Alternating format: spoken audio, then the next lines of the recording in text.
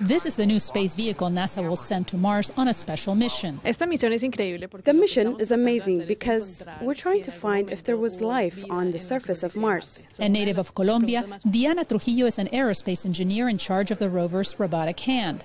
She says it will be used to collect soil samples and perform experiments to pave the way for future human exploration of Mars.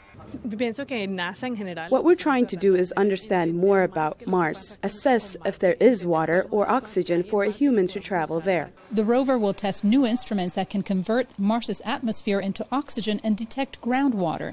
It's designed to collect samples for more than 2.5 years and also has a new and improved landing system. Got about 100 gallons of hydrazine propellant on board and about 2 kilometers above the surface of Mars with the rover tucked up underneath it.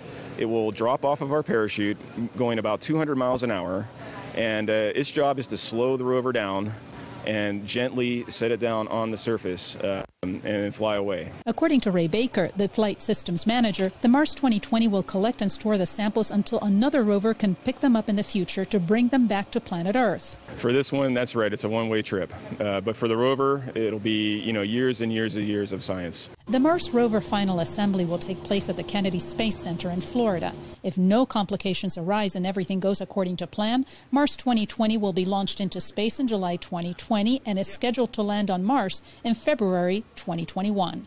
Verónica Villafañe, VOA News, Pasadena, California.